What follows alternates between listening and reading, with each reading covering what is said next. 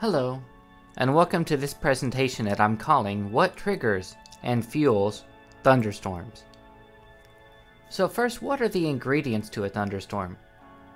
The dew point must be at least 55 in order to have the humidity necessary for the next step. Instability essentially is a warm, moist air pocket rising to meet higher, drier, and colder air due to warmer air being more buoyant. And finally, wind shear is involved, or the speed and direction of the wind potentially leading to rotation. So first let's start talking about CAPE. Heat, while certainly a factor, isn't enough of an indication of fuel for a storm. CAPE, or convective available potential energy, is a good way to determine if conditions are favorable for storms. CAPE essentially is the instability in the atmosphere and the updraft, or the warmer, moist lower air due to its buoyancy, being elevated to the storm itself, fueling said storm. The more CAPE mixed with heat is available, the more fuel the storm has to strengthen. Eventually, the colder air above cools the warmer air below enough to stop its elevation. That is how a storm's height is determined. Said air then spreads out laterally.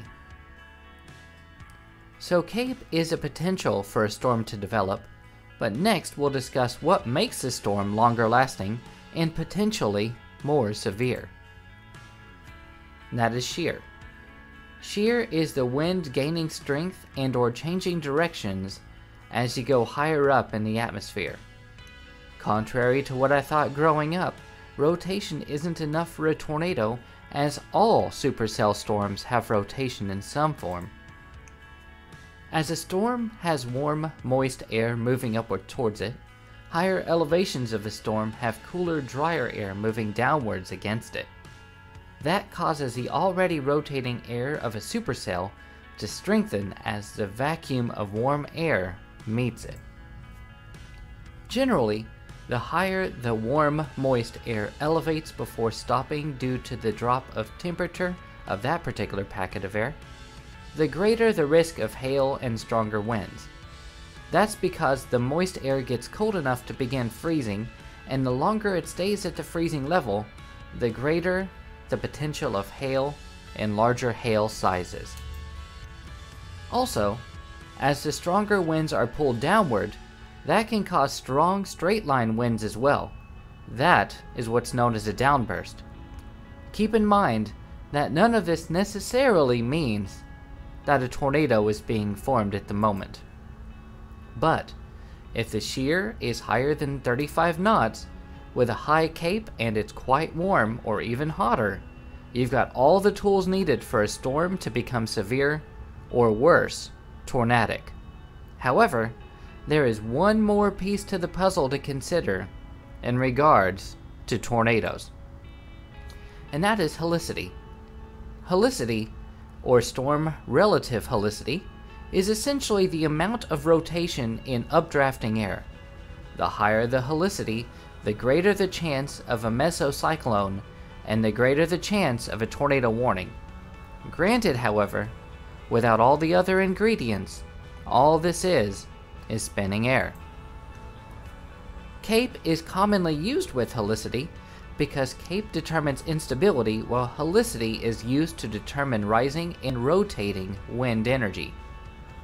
We mentioned earlier about shear as well, and that is a factor too, because helicity is basically spinning shear in the low or surface elevation. Here's an example.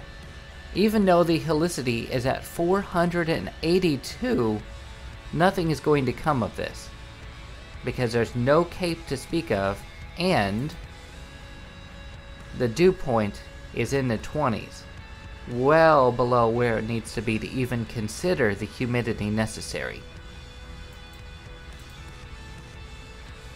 So to consider storms in a nutshell, the best way that I can describe storms is kind of like baking. If the ingredients are separate, you don't have much.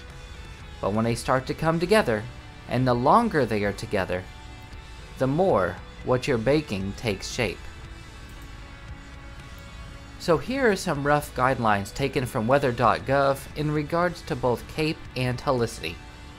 According to the example provided before, if the flour and eggs were added to the mix that was already there, it'd almost certainly be a severe thunderstorm with tornadoes possible. However, with a lack of humidity and very cold temperatures, there's no CAPE and no storm. So, as we're getting near to spring, let's go over one more time general thunderstorm safety tips. First though, what makes a storm severe? A severe storm must be capable of producing hail 1 inch or larger, with wind gusts greater than 58 miles per hour, or, if neither of those are the case, if the storm produces a tornado, that automatically makes it severe. Severe thunderstorm watches are widespread. They could be over multiple counties or even states. Severe thunderstorm warnings indicate that a storm has been spotted by law enforcement, radar, or a storm spotter themselves. Severe thunderstorm warnings are typically the size of a city or of a smaller county. If you hear large hail or damaging winds are coming, go to an interior room. Stay away from windows if at all possible. If you have time, and they behave, keep your pets with you. If outdoors, go in the nearest stable building you can. Sheds and storage buildings may not be stable enough. If you're outdoors and unable to enter a secure building, staying in your car may provide you a little protection, but if glass breaks, there's very little there to block the shards from hurting you. Definitely do not drive in strong winds if you can at all avoid it. So let's start talking about lightning safety next. If you're outdoors, avoid open fields, top of hills, and ridgetops. Stay away from tall objects even if they are isolated. If in a group, spread out so the current won't travel between people. And stay away from water, anything wet, or metal such as fences or poles. While they do not attract lightning, they do conduct electricity. If you're indoors, lightning can travel through electrical, phone, plumbing, or radio or TV boxes, so touching wired electronics can be dangerous. Manipulating them remotely, however, should be fine. Running water also could conduct electricity. Metal doorknobs or window frames also can carry electricity. And if possible, stay off balconies, porches, or open carports. Dog houses will not protect your dog, and having them chained to a fence leaves them extra vulnerable.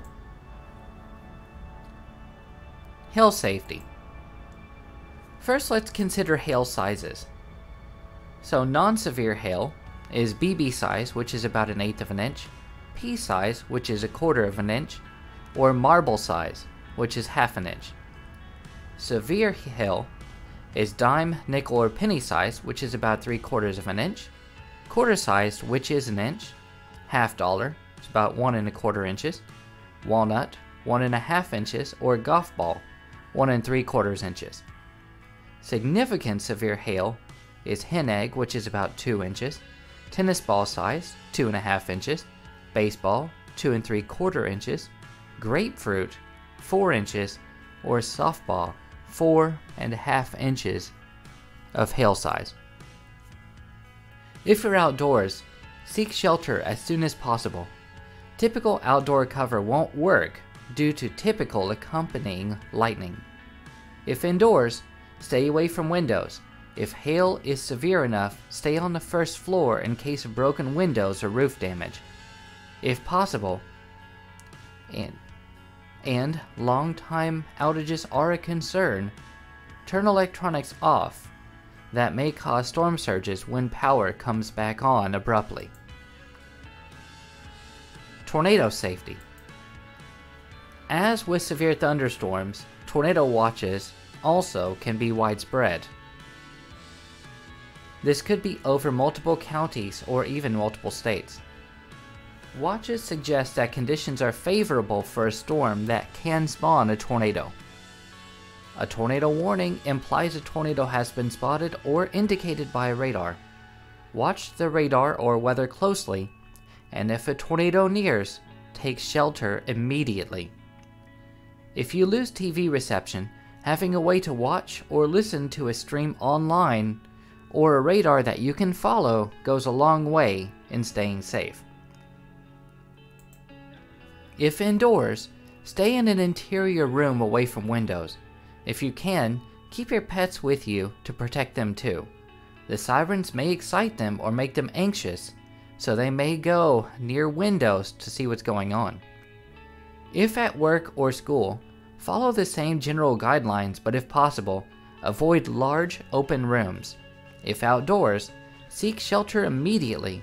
Sheds, storage buildings, barns, mobile homes, and tents are not safe. If you can safely reach a tornado shelter before the danger nears, that should be sufficient, but of course be careful. Being in a car is not safe.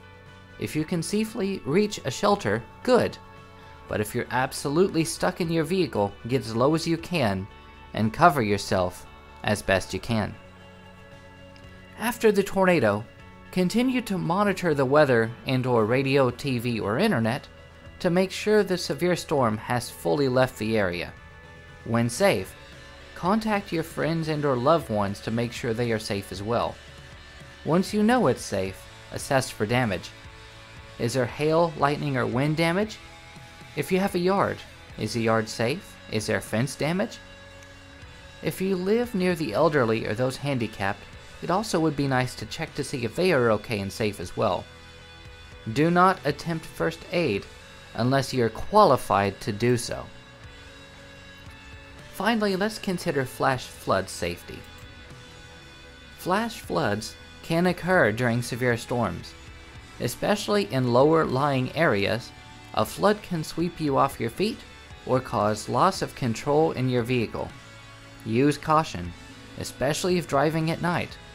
Areas near creeks or rivers are much more prone to flooding, but it can potentially happen anywhere. If it is possible, and flooding is prone in your area, seek higher elevations. Even if you don't know the depth of the water, never assume that you can ford it. If you notice your car stalling, abandon it if it's safe to do so, and seek higher ground. Water can hide dangerous debris like rocks, trash, or other potential hazards. So especially in regards to flooding, water should never be underestimated. Thank you very much for watching. And during this spring season, please be aware and stay safe. Thank you very much. Have a great day.